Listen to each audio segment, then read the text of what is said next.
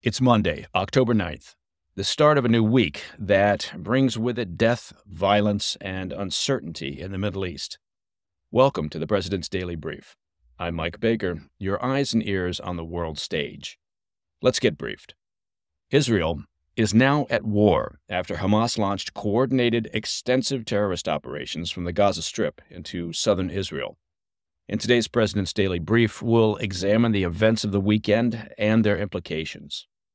We'll kick off with the latest updates, zeroing in on how the terror group Hamas orchestrated its operation.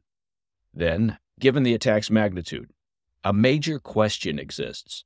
How did Israel miss the warning signs of such a significant assault involving upwards of 1,000 terrorists moving into Israel by land, sea, and air?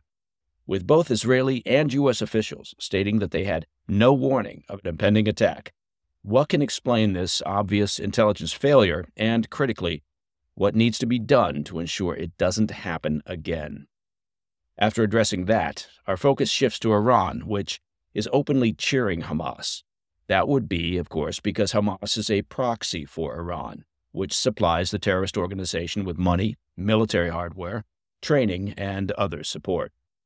Lastly, we'll break down the U.S. response and what this may mean for the political situation and the recent chaos on display on Capitol Hill.